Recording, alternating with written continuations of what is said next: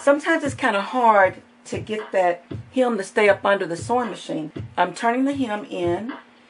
You got to take your pin and you got to pin it in place. You're going to put your needle down. Grab the 2 threads here, sew a couple of stitches in place.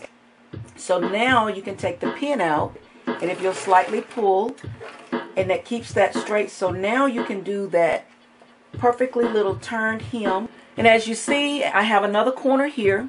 So what we're going to do is I'm going to take it and we're going to fold it up. You're going to put your pin right there in place, and you're just going to sew forward. The pin is going to act as a third hand. So when you get to, and you notice I did not sew over the pin. Turn. Now you can continue and stitch forward. And it holds it in place so you can finish your project.